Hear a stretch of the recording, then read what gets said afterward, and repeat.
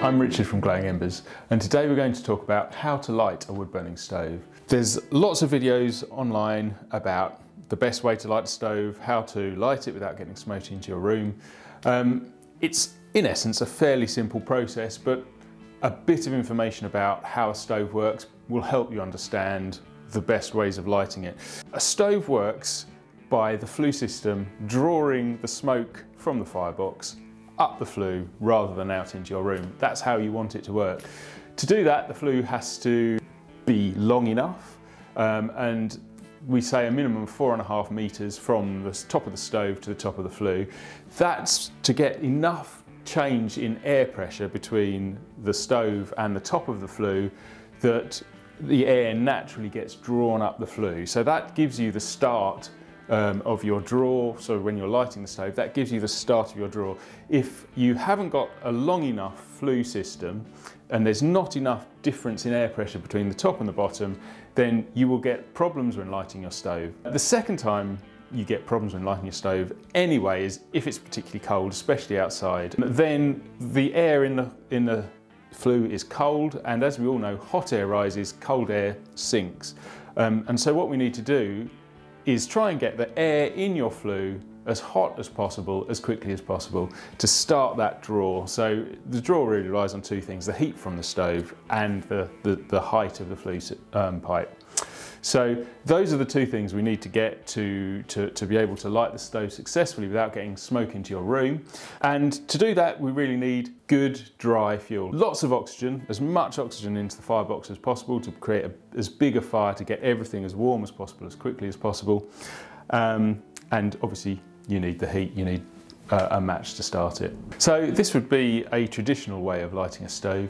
You have a fire lighter right at the bottom with some kindling on top. Kindling is basically just thin bits of very dry wood that light really easily, and then the logs on top. The idea being that the fire lighter lights the kindling, which then in turn lights the larger logs, and then once the larger logs have been lit, your fire's going.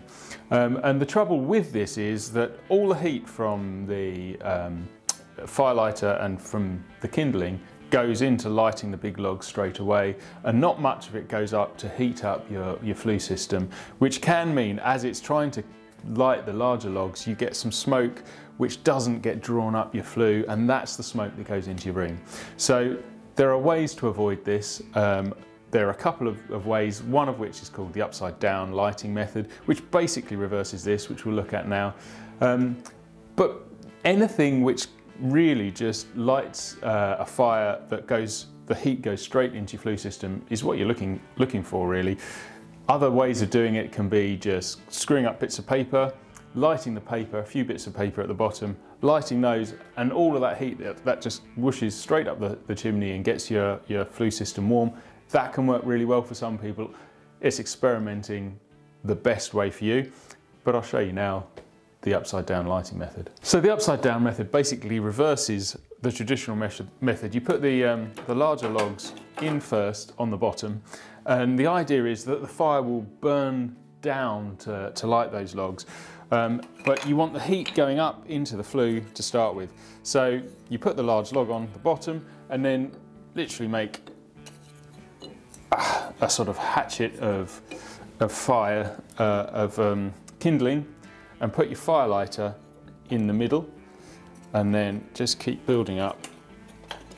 And you want a good amount of kindling on here to really light a good solid fire to heat this chimney up, and that's the goal of this.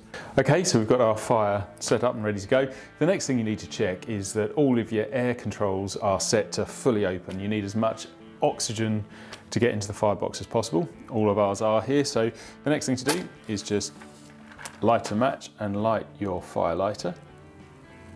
It's good to have a decent fire lighter. They really are worth getting. Once that's nicely lit, I'll leave that match in there to burn as well. Put a couple more bits of kindling on top. And then we're just waiting for the fire lighters to catch the kindling. What that will do is then burn up. All of that heat will be going straight into the flue system, and as more and more catches fire, it'll burn down onto the log and the log will finally catch fire. And you should be able to just leave this to go. Always leave the door open, at least a crack, whilst this is going, again, to get as much oxygen in. And once the fire's fully going, maybe you put another couple of small logs on once it's going a bit better, then you can close the door from there.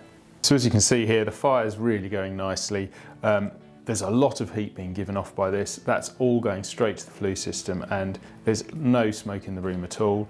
And you can just see the log below here is starting to catch. That's a really good sign that it's burning down nicely. And from here, it's about at the point where you can start thinking about closing the door or putting another maybe couple of small logs on before you do that. I think I'll do that. I've got a small log here. I'll just pop that on the top, and now that the flue is nice and warm, and that should go nicely, and we should be able to shut the door and leave that. So I can just pop another log on there, close the door, and that's your fire lit. And again, you don't need to do it this way. You can just put the kindling on the bottom and then put a couple of logs on top after a while. You can do it with some screwed up newspaper, but the principle is always the same. You want the flames to be going straight up into the flue to start with, to warm the flue up so it takes the smoke away. And that's how you get a nice clean fire without the smoke going into your room. Don't forget to like this video and subscribe to our YouTube channel to be kept up to date with future videos, and we'll see you in the next video.